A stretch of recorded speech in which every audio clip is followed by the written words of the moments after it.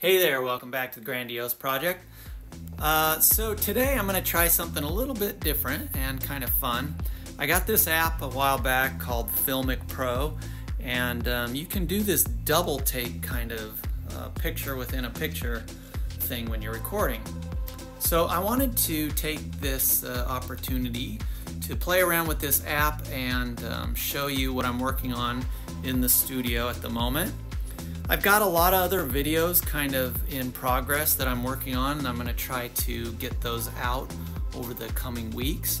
So the state of California got kind of locked down now, and I had plans to go out to the Alabama hills this weekend and go shooting in the Eastern Sierra. But that all changed, so the thing I am going to do today is work on this painting and show you some color stuff. Now, these colors are from a company called Vasari, and I picked these up maybe a month or two ago when they were on sale, and I was thinking that I would use them for this painting, but I'm not entirely convinced.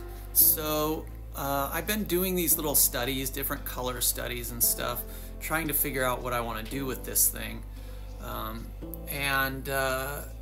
what I'm thinking of doing today is I'm thinking of using some of the paints that I already have, like these, any of these, and I want to make these colors or get as close as I can to them, and I want to use that paint then to start the underpainting of this painting back here. The reason why is because I'm not entirely convinced, and at the moment I'm kind of, I don't know, I'm kind of treating those Vasari paints as like precious, so I don't really want to waste them for the underpainting if I don't like where it goes. But the cool thing is that doing this kind of exercise will be, it's good practice of mixing colors and trying to match stuff. So that's kind of a tip for today. If you want to play around in your studio or whatever, you want to mix colors, find some other tubes of color and see if you can mix them. That's what I'm going to be doing, and I will show you the progress of this thing as it unfolds. Okay, well, leave a comment down below and let me know how you're dealing with the lockdown, if you live in California or wherever you are in the world, really.